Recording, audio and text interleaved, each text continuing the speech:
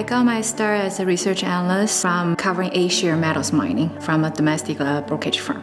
So there are more metals and more companies listed on A-share versus H-share. So that's a good starting point to learn more about the industry.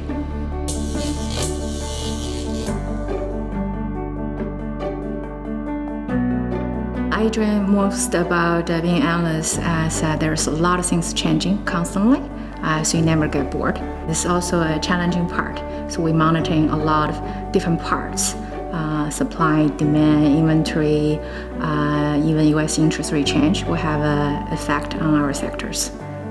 In our industry, first of all, we need to make a call about the commodity itself, which direction they are going.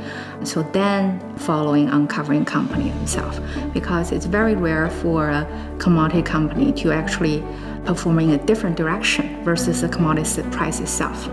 So the call first is on the commodities, then on the company itself. Of course, there's individual company specific trends that we'll monitor closely as well. So it's in both very top-down and very bottom-up.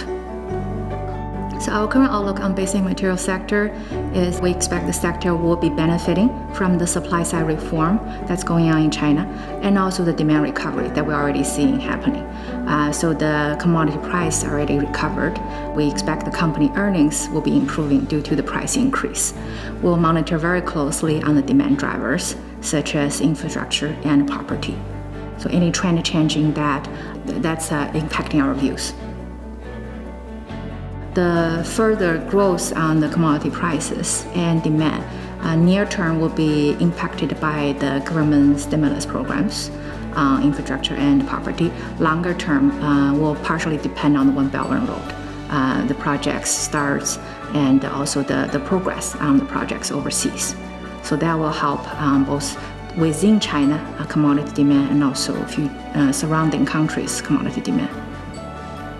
Within China itself, we do think that the near-term demand is definitely doing very well. After last year's decline in demand, we started seeing quite strong demand trend starting in March from both property and infrastructure.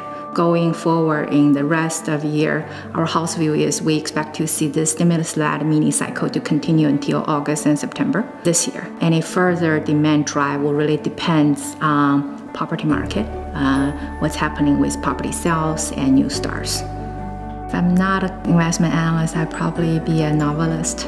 I love to read and I hope I can write as well. Mystery books, maybe children's book as well. Definitely not financial books.